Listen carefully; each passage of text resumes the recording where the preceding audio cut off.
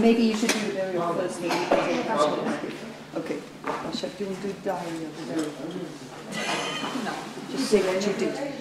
They're going to do the burial. Let me see. Let's look at first. I'm going to get trade for us. I just remembered that one already. Are you ready for us? Okay. Let's see what we did today.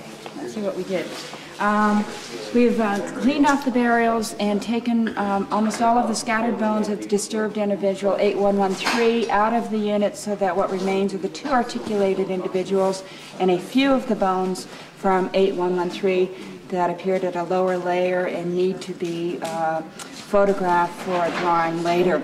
In addition to taking those bones off and leaving the disturbed remains, we've also conserved one of the hip bones of that 8113 and the basket over here of 8113 so that we can take them out the following day.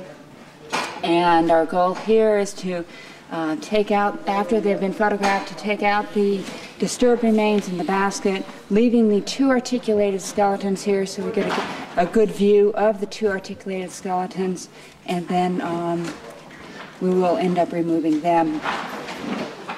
That's good. No, I'll just finish over here. Carrie, you can come in as